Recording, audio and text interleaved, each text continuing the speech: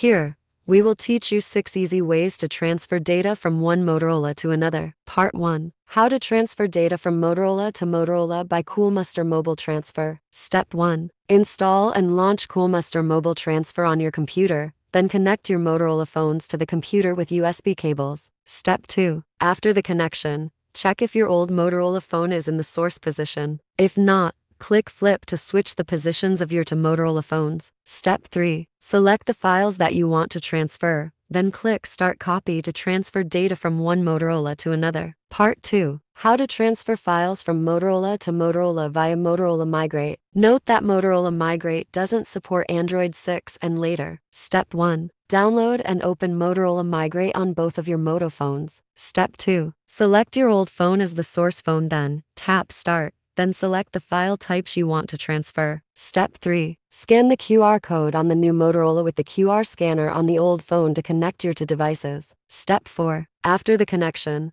the Motorola Migrate will transfer the selected contents from one Motorola to another. Part 3. How to perform Motorola to Motorola transfer with a Google account. Step 1. On the old phone, back up all contents to your Google account. Open Settings, Backup, and reset Backup My Data. Step 2. On the new phone, if necessary, you can perform a factory reset to erase all data. Go to Settings, Backup, and reset Factory Data Reset. Step 3. During the initial setup process of the new phone, log in with the same Google account as the old phone and choose to restore data from Google Cloud Backup. Part 4. How to achieve Motorola transfer to new phone using Bluetooth. Step 1. On both of your Motorola phones, go to Settings, tap Bluetooth, and enable it. Step 2. Check the nearby devices on the Bluetooth screen of one Motorola phone. Find the other Motorola and click Connect. Step 3. After pairing your Motorola devices, locate and select the files that you want to transfer on your old Motorola phone.